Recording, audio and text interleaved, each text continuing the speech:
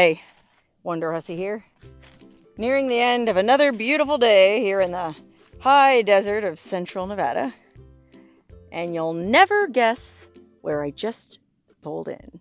That's right, I'm at another hot spring. Never been to this one before.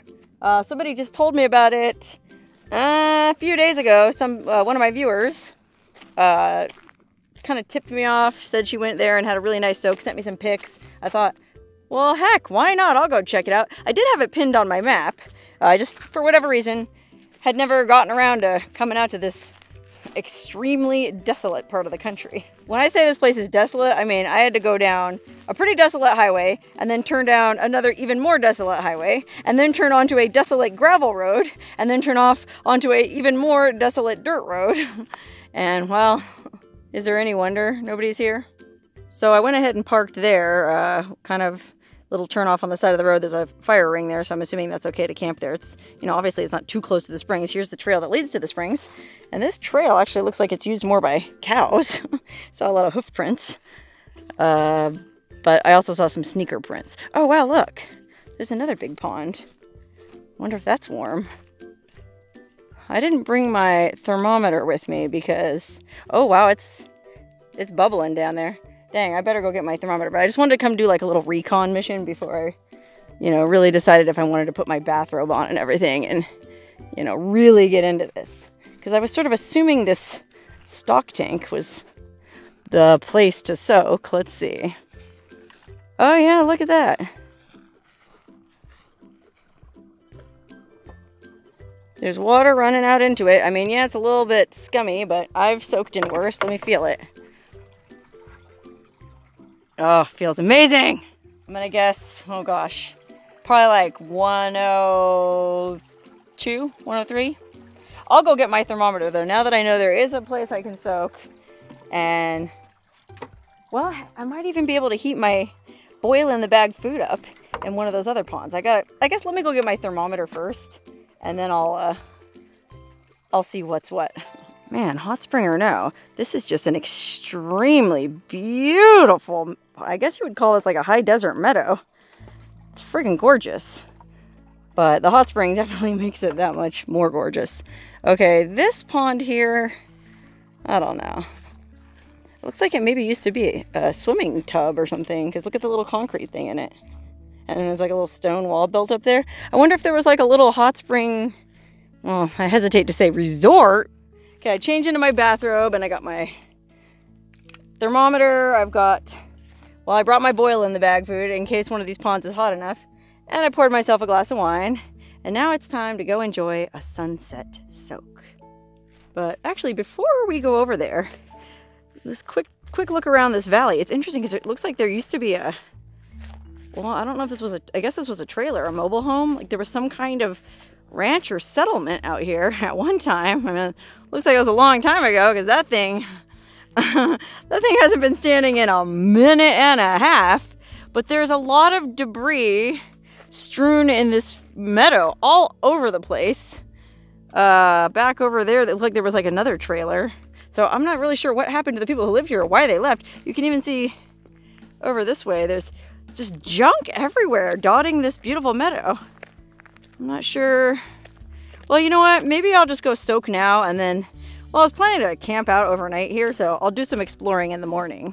Okay, let's check out this first pond that we came by. Let's see how hot this is. Man, it sure would be nice if it was hot enough for me to cook my dinner because 124, that's pretty hot, but I don't think that's really hot enough to heat up Indian food. Let me try the other pond. What I was gonna say was, it'd be nice if the water is hot enough for me to just plop my Indian food in it to heat up while I'm soaking. And that way I can soak till the sun goes down. And then my dinner will be ready. I won't have to fuss around with my stove. Okay, well, here's that bubbling pool. But you know what? I'm going to save that one for last. I'm going to go over and do this cement one first. Let's see. Check this guy out. 60? Brr, no thanks. Okay, so this must have been like the cold swimming pool. All right, let's try this guy. I feel like Goldilocks. 123. Ah, man. Ooh, that's not hot enough. I mean, it's hot enough to soak in, too hot to soak in, but it's not really hot enough to heat up Indian food. There's all these weird pipes coming out of the ground here, and then there's like this drainage canal or ditch behind me. I'm not really sure if this was, it almost looks like this was some kind of resort, because then there's like this thing. Like there was definitely a lot more here at one point than there is now. But, you know, man, it's pretty friggin' awesome as it is right now. 360 Pano, woo! Ha ha ha. Nevada, y'all. Okay, let's go check the temp on the soaking tub and see how this stacks up. 102. Hey, isn't that exactly what I said I thought it was? I'm pretty good if I do say so myself.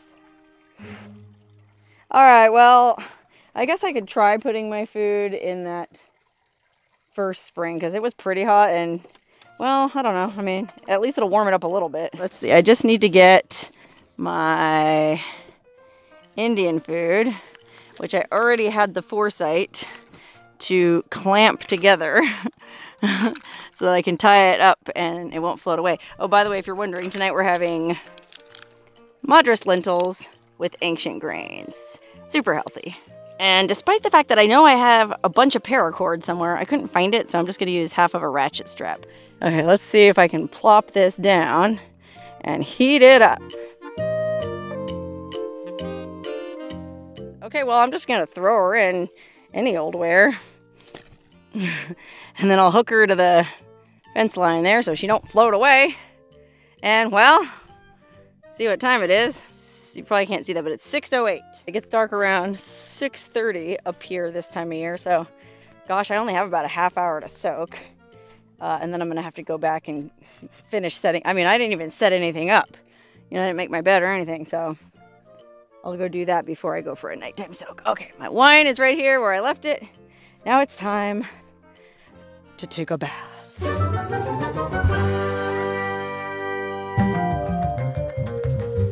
Hang my robe here on the old robe stand.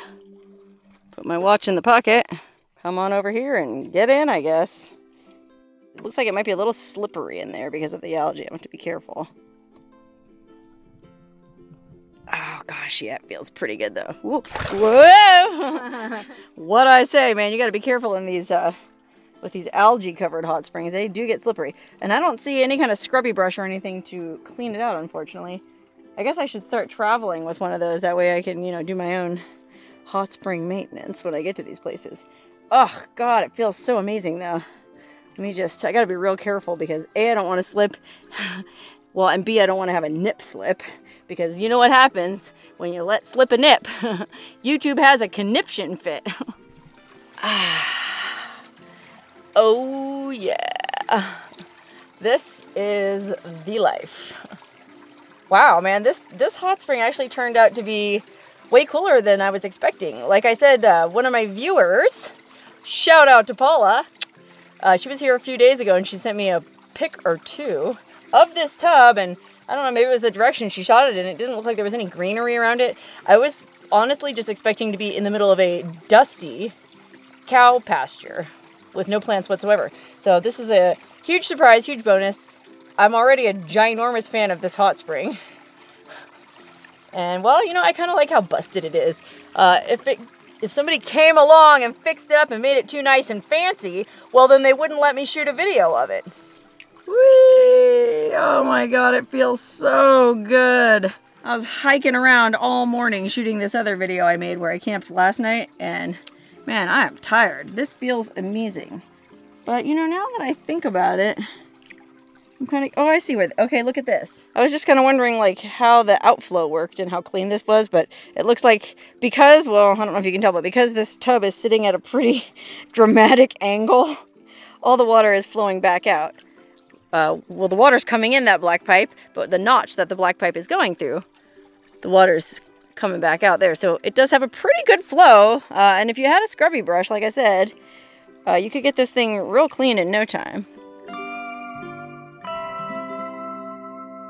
Oh, wow, man, this sunset is wild. I don't know if you guys will be able to see it. Let me turn my camera around. Holy moly, look at that. That's a beautiful autumn sunset with those trees silhouetted in the front. Ugh. And it goes all the way across to my cute little rig, which, by the way, on my way here, my odometer finally hit 100,000 miles. Yay! I mean, I've maintained it really well, and I just had a bunch of stuff done. So everything's running tip-top, but that being said, 100K already, yikes. I'm gonna have to be more judicious about the places I go to shoot videos from now on, you know, like, well, for the last couple of years, I would just pretty much drive anywhere, no matter how long it took, just to shoot a video. Like this hot spring, I went 120 miles out of my way to go soak here. But, I mean, you tell me, this is friggin' worth it, right? So, 120 plus 240 mile round trip. That's, oh, 3/4 of a tank of gas. So, with gas prices right now, that's about 40 bucks. It cost me about 40 bucks to come to this hot spring. Gosh. When you crunch the numbers like that, it makes me wonder about myself. Well, the one downside that I've noticed to this hot spring so far is mosquitoes.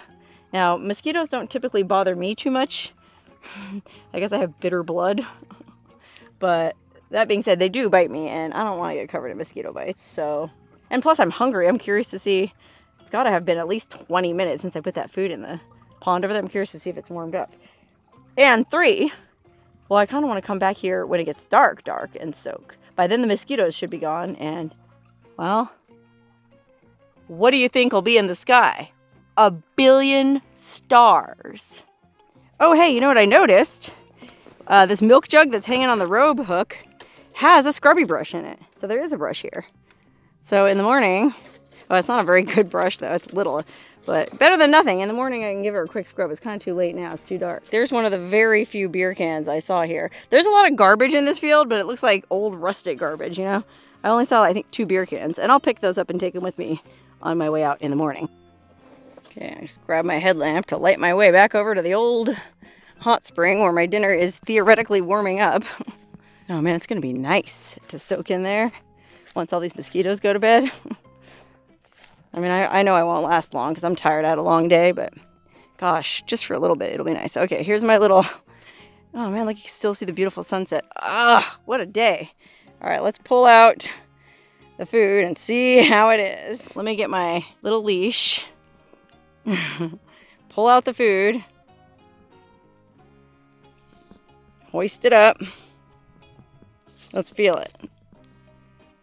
Oh, it's pretty hot to the touch. I think that's hot enough to eat. Hooray, it worked. I just love not having to fire up my stove. Not only am I gonna save fuel, I'm gonna save time because I'm starving. I just want to eat. I don't want to have to sit around and boil water. Okay, well, gosh, I'm just friggin' exhausted, man. I've been on the go all dang day. I got my dinner ready over here, and I just want to chill and drink a glass of wine and eat my dinner. So I'm signing off for a bit.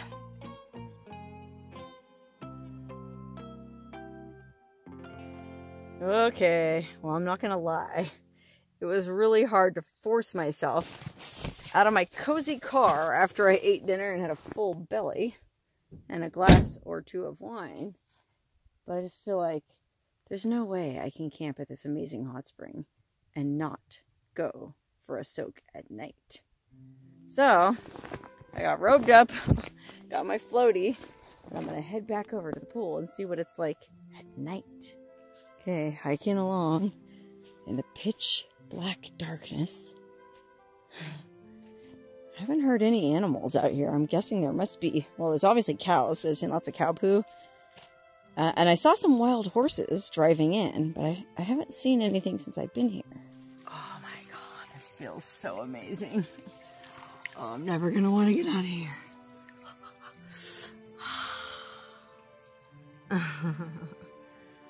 Wow.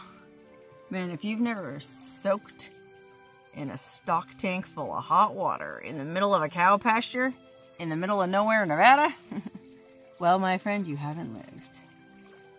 Okay, it's imagination time. And here the water. It's 102 degrees. Imagine how it feels to be soaking in it. Oh, God, it feels amazing. Releases all the tension of the day. Whatever aches and pains you might be suffering, melting away. And then you tilt your head back and look up at the sky. Oh my gosh. You see a billion stars, planets, the Milky Way. It's amazing. Oh, that was amazing. I only soaked for about, I don't know, 10 minutes because, well, I'm tired and full.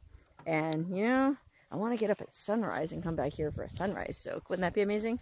I mean, I know I always say that, but I did actually get up at sunrise this morning at the location I was at and shot sunrise footage. So, hey, if I go to bed early enough, which I think it's only about, gosh, 8 p.m., 8:30, well, I ought to be able to do it again. Why not?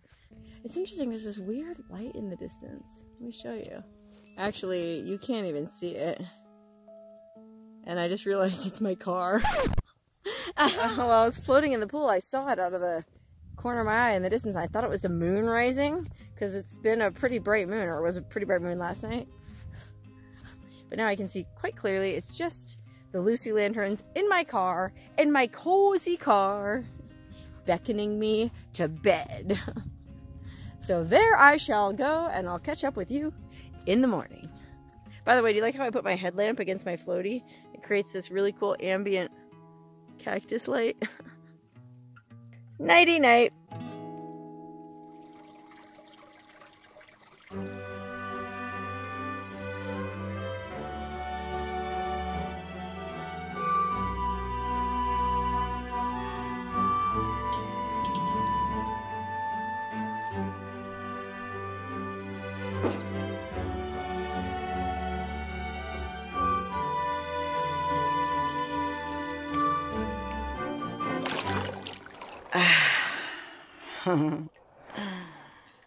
Good morning.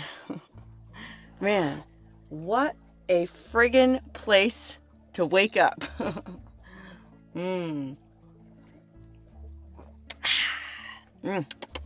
Coffee and a hot spring, and well, it's not technically sunrise. It was really cold last night, so I couldn't quite force myself out of bed for a real sunrise, but I got up just after sunrise. And you maybe can even see there's still steam coming off the pools. It's still chilly. But let me tell you something. It feels friggin' amazing in this water. I spent a very peaceful night. Nobody else rolled in. Just me and, well, I know I saw wild horses. And there's obviously cows and probably coyotes. But I didn't hear anything all night. It was just perfectly peaceful. I really, really like this hot spring. I mean, the water's nice and hot. The tub's in pretty good shape. You know, there's free camping on site, but it's not just all of that. I just friggin' love the bleakness of this landscape, especially when I woke up this morning and it was still really kind of overcast and the sun wasn't quite up yet. It just looks like you're in, gosh. Well, I mean, there are mountains in the background, so you couldn't quite be in like Kansas or something, but man, I just love those trees right there.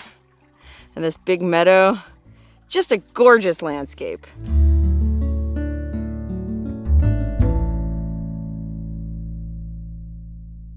All right, well, I was starting to turn into a prune, so I figured it was time to get out. I gave the tub a quick scrub. There really isn't a whole lot of trash around here. I mean, there's this beer can. I think there's one over by my campsite that I'll get on my way out, but it's a pretty tidy place.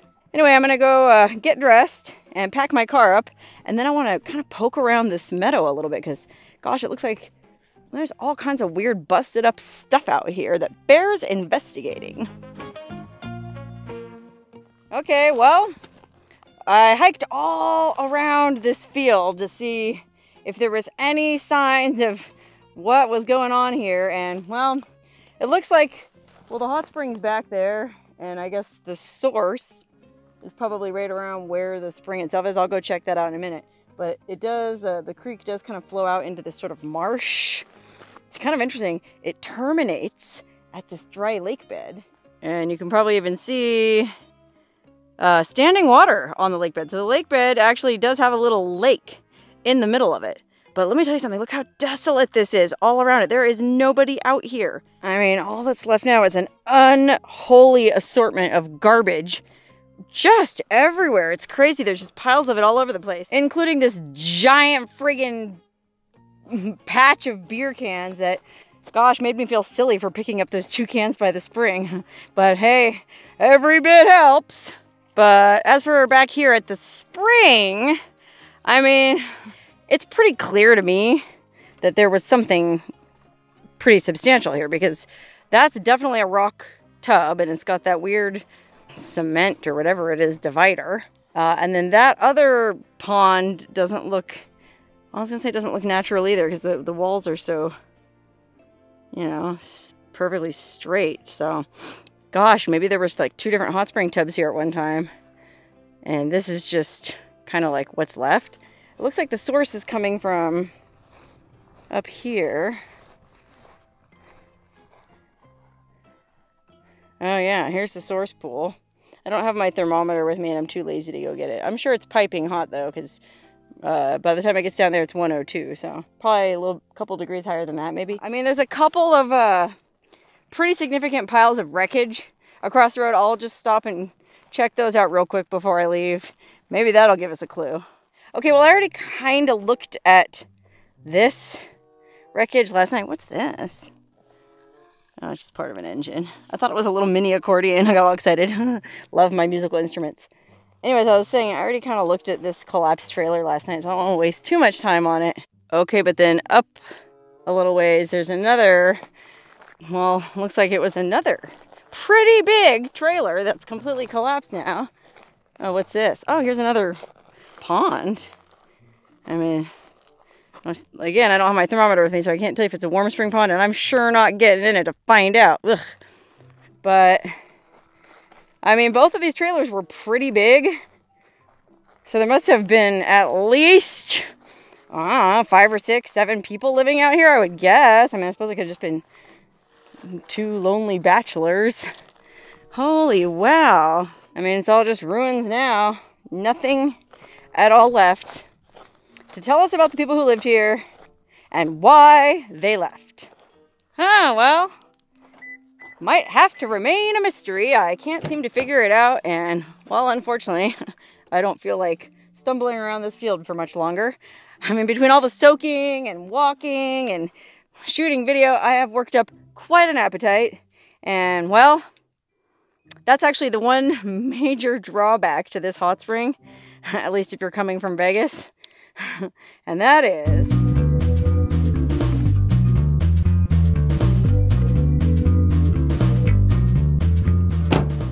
you have to pass by Socorro's Burger Hut on the way home. And I can never pass by this place without stopping to stuff my face. Yum! So bad for my waistline, but so delicious.